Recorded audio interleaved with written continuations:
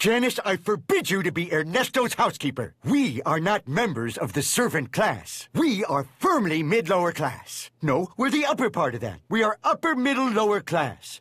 But you got us into this credit card debt, and we need to find a way out. We're lucky Ernesto was hiring. Otherwise, we'd have to let that backpacking German in. Hostel is open soon? Dad, there's no such thing as a servant class. It's the modern age. Everyone works for everyone else. Who do you work for? I'm getting an education so I don't end up a lowlife housekeeper like Mom.